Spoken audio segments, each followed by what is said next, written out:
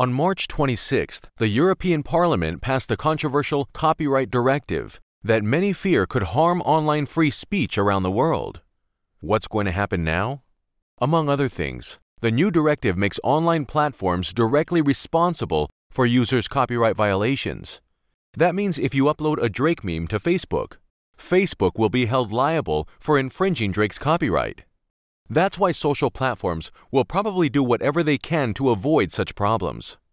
After the directive comes into effect, some websites may choose to block EU visitors, temporarily or even permanently. Instead of blocking EU users, some platforms may choose to employ different sets of rules, one for EU users and one for others. These rules might include filters or sweeping content upload limitations. To comply with the directive, some platforms may simply decide to implement compliance filters site-wide, regardless of where the visitor is from. If this happens, EU visitors won't be the only ones affected. The directive would impact the freedom of Internet users around the world. For more information about online safety, don't forget to subscribe to the NordVPN YouTube channel.